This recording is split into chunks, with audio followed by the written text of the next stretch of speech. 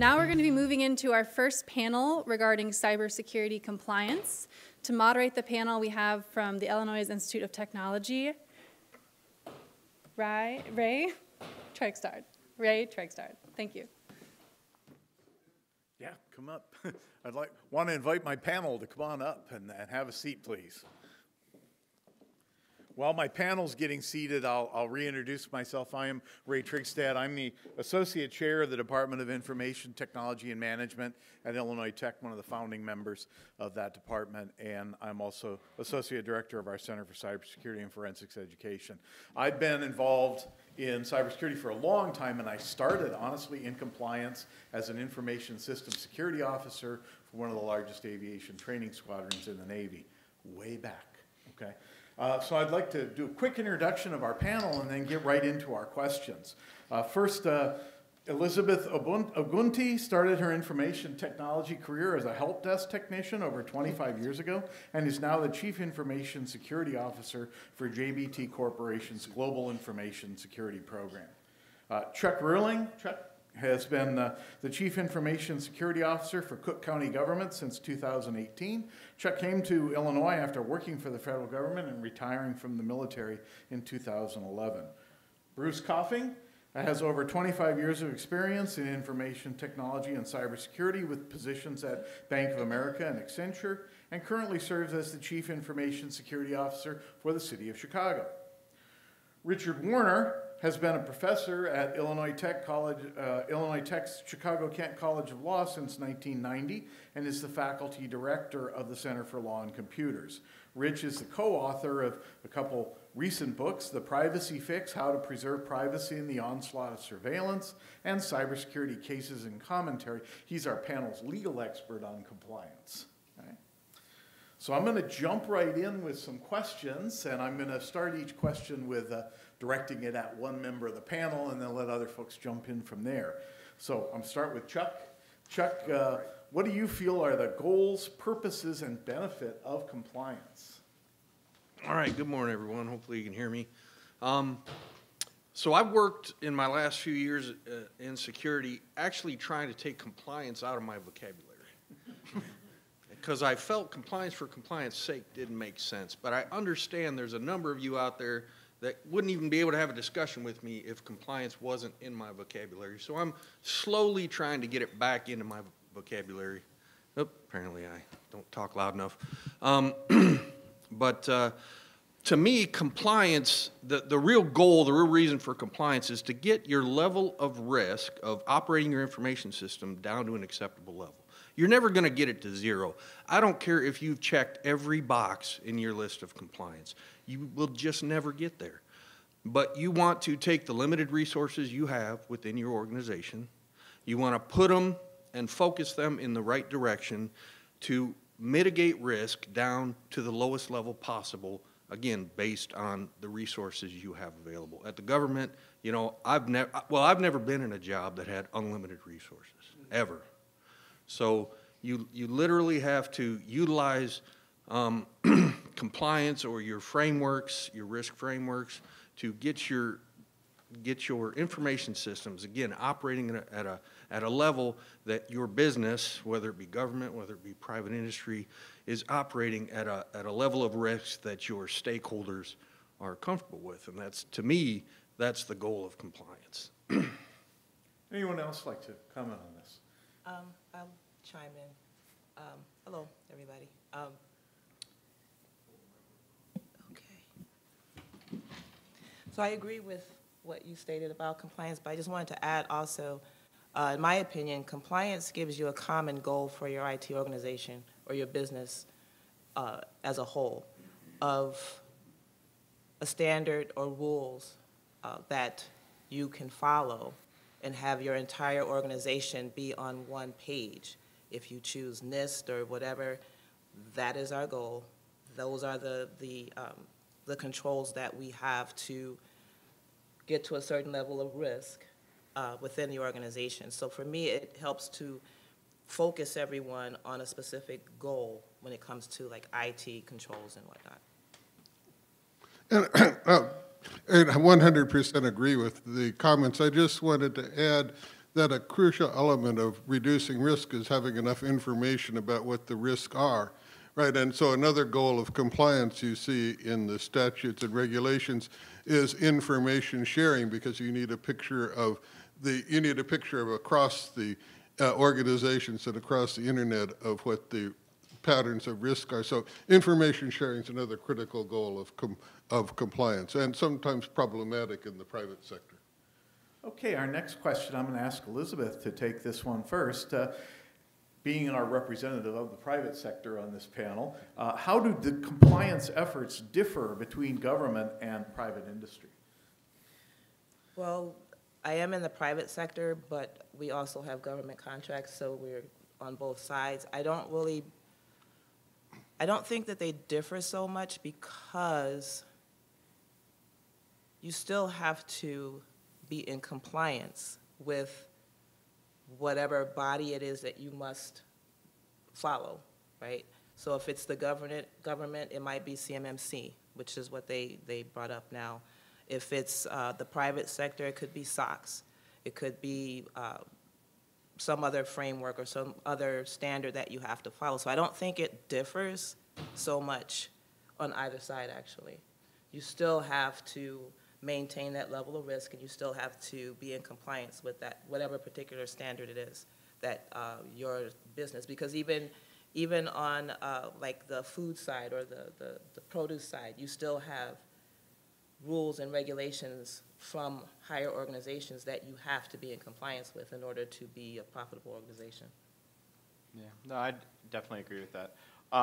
You know, whether you're in the government or in the private sector, if you're taking a credit card, you have to comply with PCI. PCI exactly. Is PCI irrespective of whether, you know, we don't get special dispensation because we're the government, right?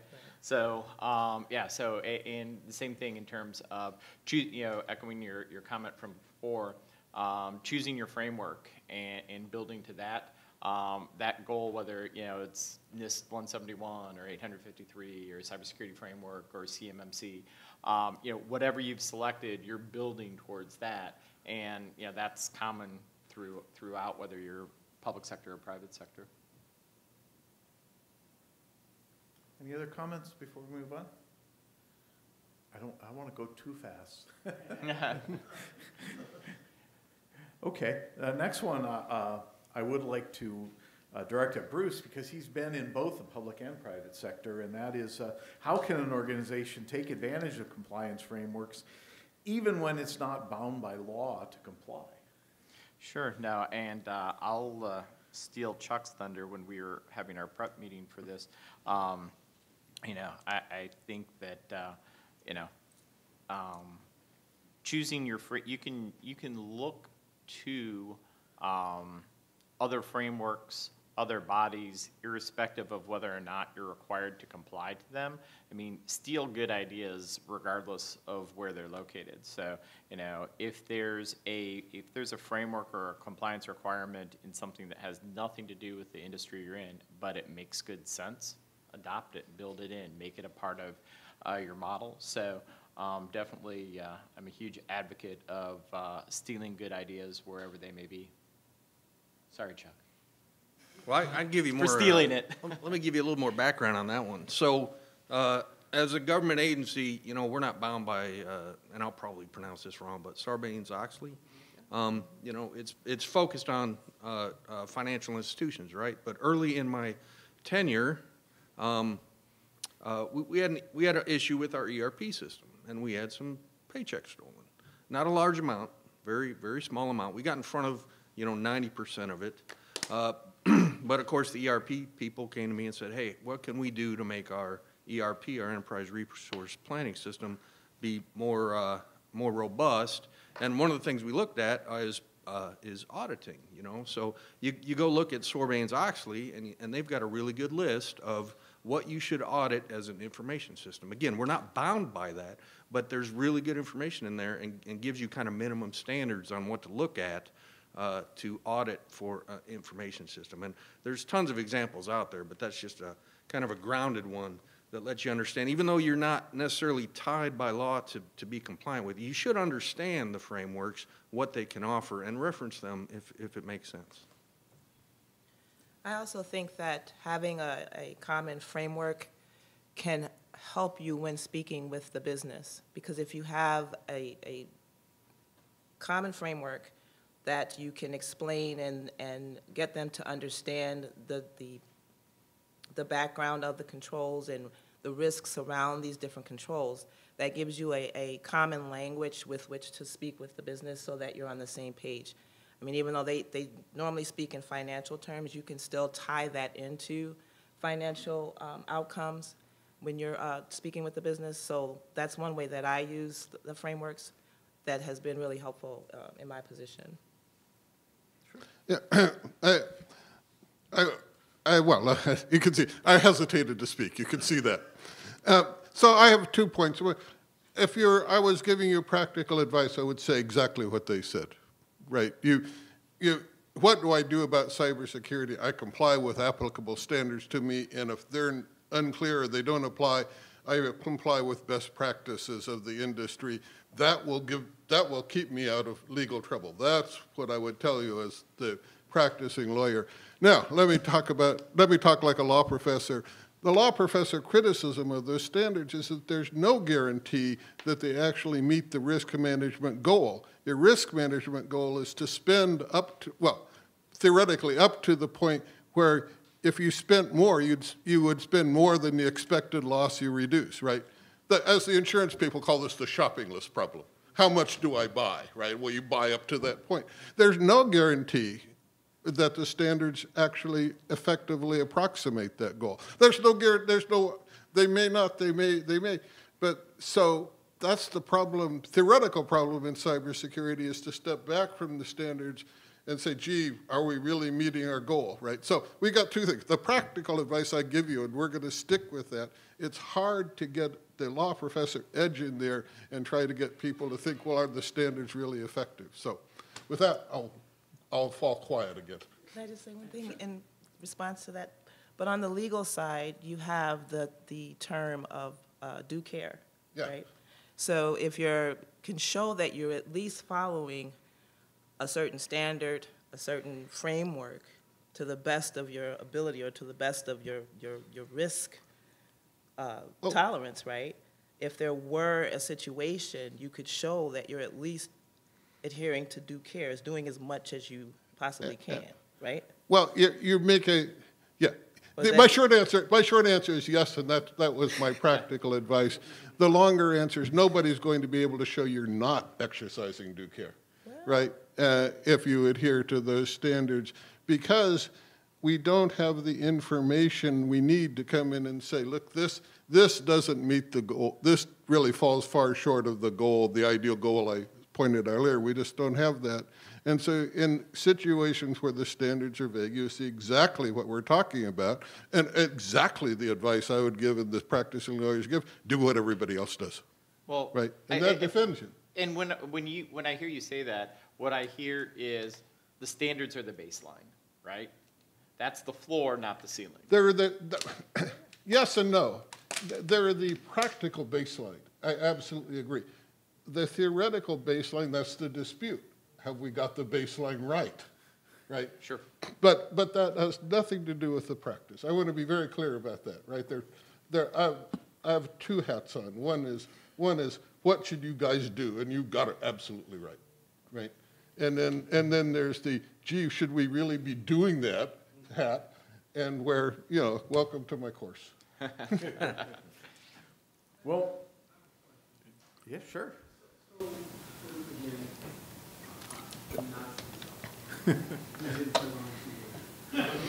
my understanding for the Sarbanes-Oxley or any other framework, the framework is just the guardrails for the organization. Because each organization has to say and agree on kind of what the family jewels are. What do we want to protect? You can never protect the whole organization. There's not enough money, right? So I think those are just the guardrails that we have to stay within as we look at what we consider in each of our businesses. What are the family jewels? What do we need to focus on protecting the most? Would anybody like to comment on that or talk about that?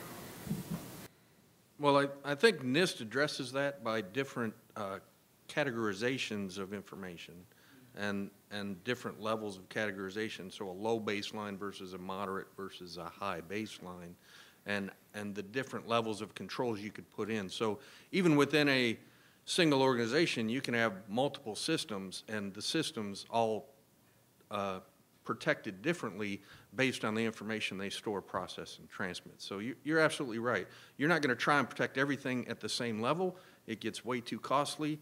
And why are you protecting your least or your most public information to the same level you're protecting your most private? So I think NIST does address that.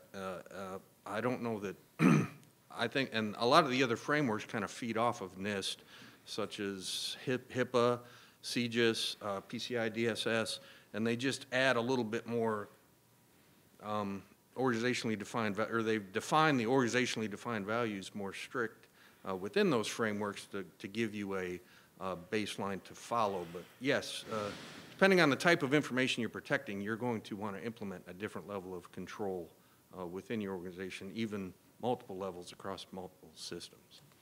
And then I'll just add too, it depends on where that information is sitting. That's where you would have like the majority of your controls, is the criticality of the systems. Like you were bringing up the ERP system, you might have a 30 or 40 controls that specifically are for that ERP system if those are your crown jewels. But then, you know, other systems like file servers, you may not. So it just depends on how you risk rate the criticality of these systems, the criticality of the layers of transportation or transport of that information within your environment. That's where you would want to have your, kind of like your main focus to ensure that you're doing your due care of applying those controls and meeting those standards. Okay. One more comment? Sure. Yeah, so I practically speaking don't disagree with a word of what's been said, but let me suggest that there's something odd about the cybersecurity and the law. If you would ordinarily, we have a reasonableness standard, right? Take reasonable steps to defend your website. And if it were like everything else in negligence, you'd have a range of legal cases from just egregious negligence, right? And then you get up into, you'd be a spectrum, and you get up into the unclear cases, and you'd have legal decisions, and that spectrum of decisions would tell you what reasonable care is, right, from a legal point of view. What we see in the cases is just the egregious cases, right? That's all you see. So something is different about cybersecurity in the reasonableness standard from our ordinary treatment of negligence, and that is the theoretical concern. My analysis is, well, that's because we've left reasonableness so vague, right, in terms of the actual ideal standard. But something's different, right? Not to disagree at all with the practical advice, but there is something odd going on. Okay, I'm going to make one quick comment to this before I chime in with the next question. I always tell my cybersecurity management class, hey, you can't spend a penny to defend an inkjet printer, because anything you spend is going to be more than buying a new inkjet printer. So, okay, our next question, I'm going to go right back to Richard here, because this is clearly a law professor question. What cybersecurity-related legal implications and aspects of compliance should be considered? Oh, I was afraid you were going to ask that. It is a terribly complicated question. Let me answer by as briefly as I can telling you what we got, right? So we got what we've been discussing, right? The standards and they spell out specific requirements. On top of that, we've got a bunch of federal and state statutes that tell you to take reasonable steps to secure your websites and your data. And we've got the common law and negligence tells you the same thing, right? And then we've got a bunch of state statutes that do the same thing, and some of those create safe harbors. If you do X, Y, and Z, then you have perfect defense against your suits. And so we've got a mess. We've got the reasonableness standard, which is absolutely the right standard. It's just vague because we don't have the spectrum of cases that lawyers ordinarily look at to tell you what's what, right? That's why we tell you, do what everybody else does. And that is excellent practical advice. but still we don't have this. We don't have the standards. So, implications for cybersecurity. The one I would stress, right, is the information sharing.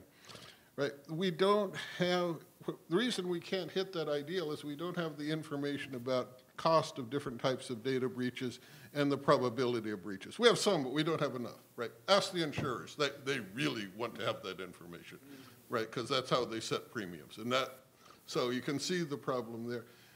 And so the information sharing aspect of the statutes is critically important, not just the standards to prevent unauthorized access, but to share information effectively with others. And so far we've done that we don't have any mandatory information sharing. Right? We only have voluntary. EU has mandatory information sharing now as proposed. So we need some sort of solution to that problem where we're going to stay exactly where I said, egregious cases and no spectrum. The practitioners, chime in on that. Well, I'll jump in. I think we are getting closer to that. The federal government is starting to require information sharing in certain pockets. So, for example, the TSA has, over the past year, has been, Transportation Security Agencies, so think airlines, have been mandating timeframes and requirements for information sharing. So I think we're inching there, but you bring up a fantastic point in that, if we're ever really going to, excuse me, tackle the problem and get beyond where we are, we need to figure that out. Yeah, and I forgot we're inching along, which is good. Yes. Any other comments on that one? Okay. I'm going to go back to Bruce with my next question. What are some effective ways of working with compliance auditing and/or monitoring agencies? Oh my. So I think it gets to a lot of what we've been able to talk about is, being able to show the controls that you have and demonstrate the program in a defensible way.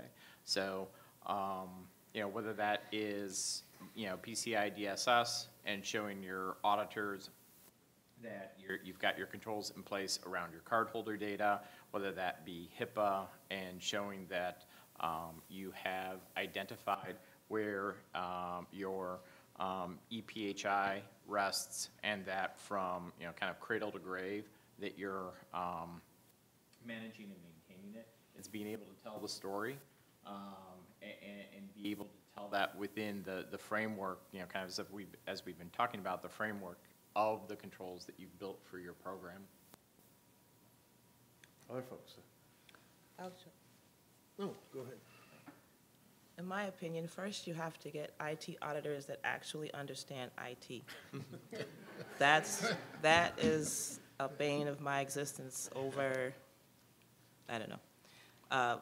Every IT auditor that has a CISO does not understand IT. And that has been a major problem for me and my teams over the years. I agree with what you're saying as far as being able to show the picture, tell the story. But if they don't understand all of the nuances around that story, it can be very difficult when it comes time for them to approve your evidentiary support or approve your control design. But in working with them, by telling that story, by somewhat educating them on how IT is not the same across the board for every organization, it can prove beneficial, and it helps them in the next go around when they have to come back, because then they should already be familiar with certain nuances around IT. But that, to me, is how I've been able to work with our IT auditors, and it takes some time, because they switch in and out. They bring in new testers and different levels of IT auditors every year. So it's kind of like round robin that we have to keep going around in circles. And it does frustrate our teams, because when they come in, we expect them to understand just somewhat of the basics, not every system, because we do have different types of systems that may not be popular, but just the basics behind IT and how we function and how the controls are applied and how we go about trying to be effective within those controls. Yeah, education of the IT auditor, that's what I was And your IT auditor thanks you for training their green new testers. Sure. Sure they do. I got to tell the old joke. So what are the two biggest lies ever told during a security control assessment? It's, by the assessment team, we're here to help, and the people being assessed, and we're darn glad to see you. But you have to build that relationship that she's talking about. If you're swapping your assessors out every time they come around to do an assessment, you're going to fail, because you have to build that trust.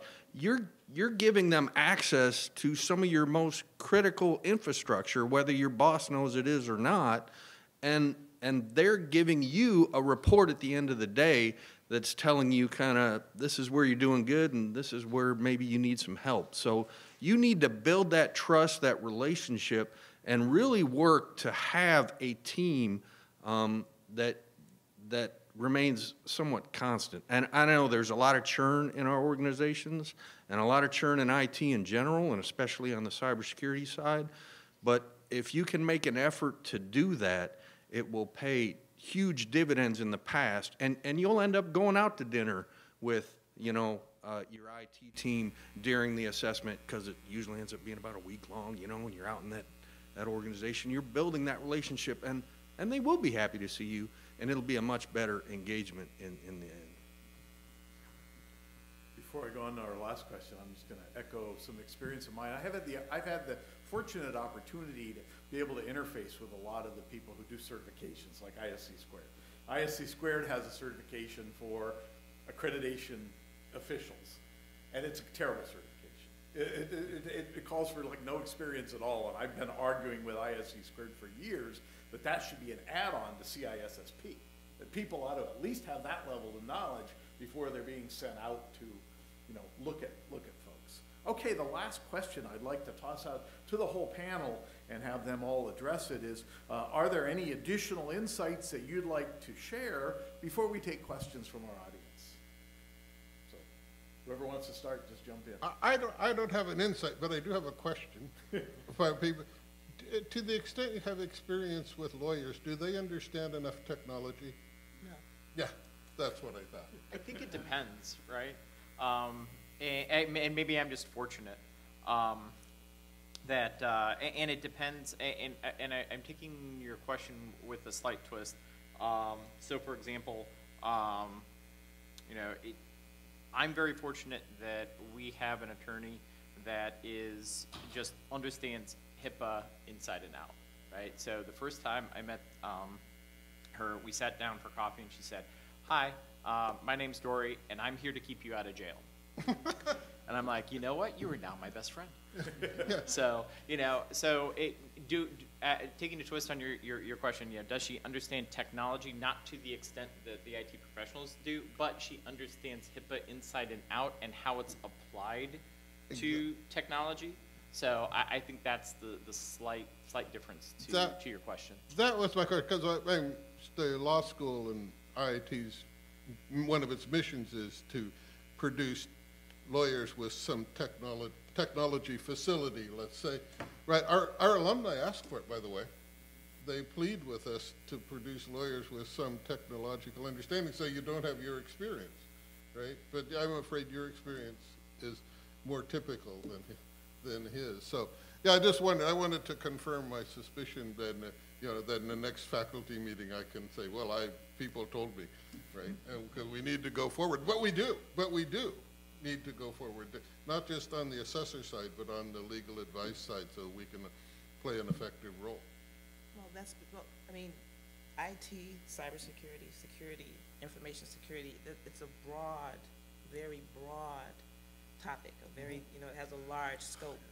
But I think if you have attorneys or that at least understand the basics behind information technology and how you can secure environments, that would help when dealing with them, because when I speak with some of our attorneys, and you know, they don't understand. Yeah. And I'm not saying that they should understand everything, because I am the translator, so I have to translate for them. Yes, when I'm speaking to the business, I have to translate that IT to the business, but to just have that baseline knowledge would be very helpful. I could not agree more. Ray and I are trying, right? Yeah. That's it. Yeah. Okay, let me steer it back to the question for the panel, though, which is any additional insights that you want to share before we take audience? Take a first swing. All right, I'll take a first swing. I think kind of getting back to what we were talking about earlier, and this is, you know, just hopefully common sense to folks, but, you know, figuring out what your framework is that you're building your program, your controls against, and then building the crosswalk of whatever the compliance requirements, regulations are to that, so that you can say, we're compliant with our program, and here's how our program supports HIPAA, PCI DSS, et cetera. You know, so that way you're not playing whack-a-mole on the standards you've built to your program, and your program addresses their concerns. And I'll just add, I would recommend that you take a look at your environment and assess your environment as a whole. Risk rate, the criticality of your systems and within your environment, and then apply, as you said, apply the different controls or different frameworks based upon that criticality. Because you need to communicate that to the business. You need to communicate, okay, these are our critical systems, this is the value, if they're, you know, they were lost, but these are the controls that we've built around to help us protect these systems. And that way you can better communicate the risk to the business, and then formulate like the financial end of the risk or the loss as well. So I would just recommend that you know your environment as best as you can, where everything is sitting, what your crown jewels are, and then take a look at the frameworks to see which ones would work. And you don't have to stick with just one. Like I think you said it earlier, you can take controls from PCI and insert them into your own framework, and then map your controls to the various frameworks out there. That's what we've done. So we have our ITGCs, which IT General Controls, but they map to NIST 53, they map to NIST 171, they map to CMMC or whatever. And then that way you can show that you are exercising due care and trying to adhere to that baseline that you've set as far as, industry standards. So keeping to the compliance side,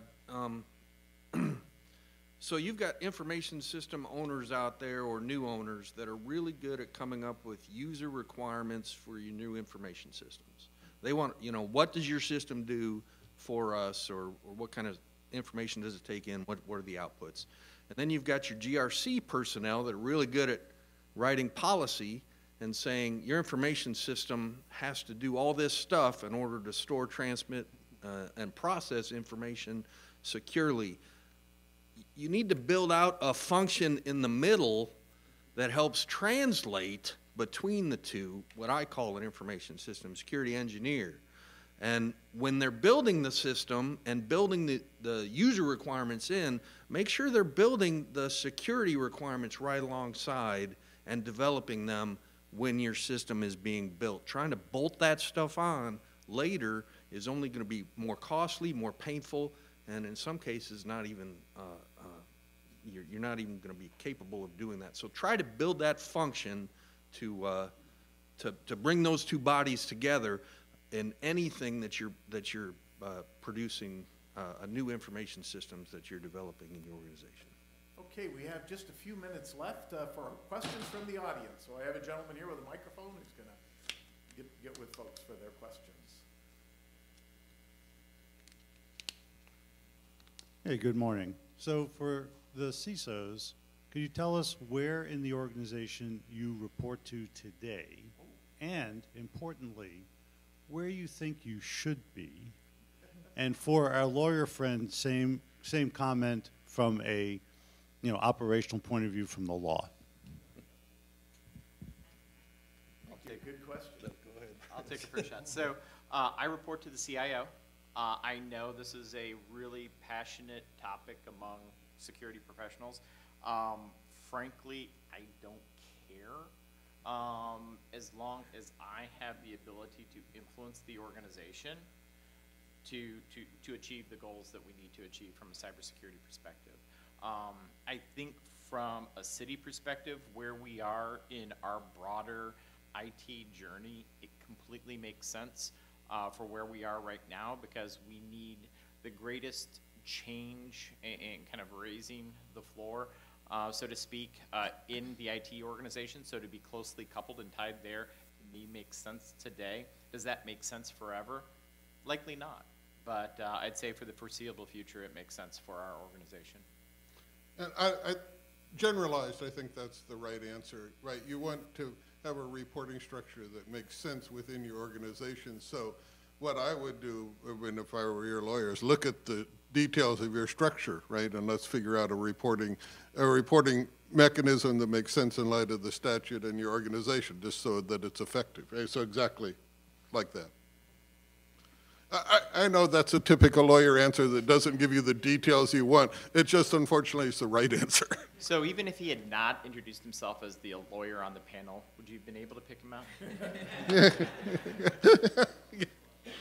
So every job, so at NASA, the CISO reports to the CIO. At Department of Energy, the CISO reports to the CIO. And here at Cook County Government, the CISO reports to the CIO. And it works. And I get the the argument about chief risk officer or should they even retain it. I don't want to see it on the board, my gosh. But going back to your point, you know, if you don't understand IT, what if you're working for someone that doesn't understand IT or the value of IT? So that's why I'm more than happy to sit under the CIO and work for him as his rater, even though I'm overseeing him and the cybersecurity of the information systems that he's responsible for. Oh, I report to the CIO. I don't have a problem with it. I mean, you bring up a good point, understanding IT and being able to have those discussions on a level where the person that you're speaking with understands what you're talking about is crucial. But in prior times, I might have said the CEO, but you do bring up a good point. I want to comment kind of what he was saying is right now there's a lot of conversation saying that when you talk about cyber, is it really technology related, right? Now you're using technology to drive your results, but is it really technology? And then the other piece that I'd like to hear more about is what's considered sometimes a conflict of interest from the CIO when the CISO goes and says, I need XYZ dollars, and he says, no, because I've got to do XYZ, and you can't have that money.